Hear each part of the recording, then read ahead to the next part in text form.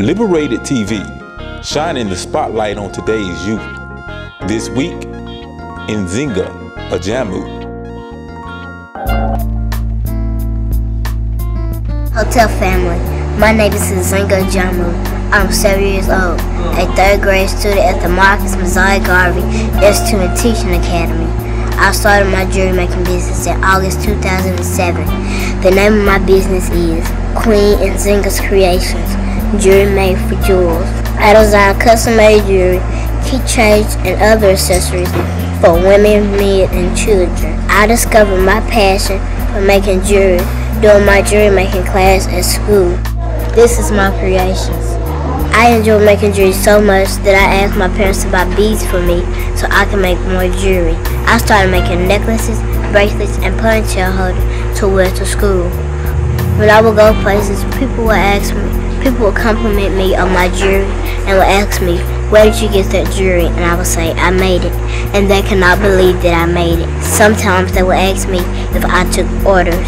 Finally, I told my parents that I wanted to start my own business, and they said, "Okay." I asked my old kindergarten teacher to help me think of a name, and before I knew it, I was in business. I give back to the school by donating 10% of my money for playground equipment. I love making jewelry so much that I wrote this poem, and the title of it is "Making Jewelry is What I Like to Do." Making jewelry is what I like to do. I'm little Queen Nzinga. I use my mind to think my creations through. When I close my eyes, beautiful colors, shapes, and patterns are what I see. And because we have our own mind, no one can imagine just like me. I'm little Queen Nzinga. Each day, I can't wait to wear the jewelry I make. Please visit my website, www.nzingascreations.com. My email address is nzinga@nzingascreations.com. Thank you for listening.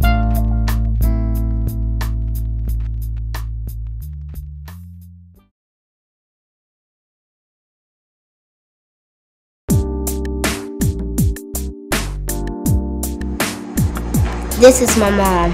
Her name is Vida Ajamu. Hotel family. Again, my name is Vida Ajamu. I'm Nzinga's mother, and I am so very proud of Nzinga. She is just as smart as she is talented. It's been so many people that has helped her and has taken a part in her business growing. The old saying goes, it takes a whole village to raise a child. Well, the whole village has come in to help her and support her. Family, friends, the school, Marcus Messiah Garvey Institute and Teaching Academy, they have supported her so much. Sister Parshi, she has definitely made sure that people know about her business. She has allowed her to set up a table, putting her jewelry out. She never fails to mention her in her business.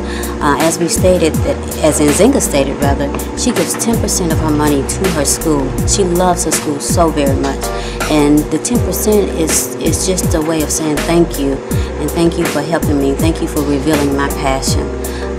Again, family, friends, the school, the community has helped out. Also, I don't want to forget about the parent that purchased jewelry from her that was so impressed that she offered to do a website, and this is where her website comes from.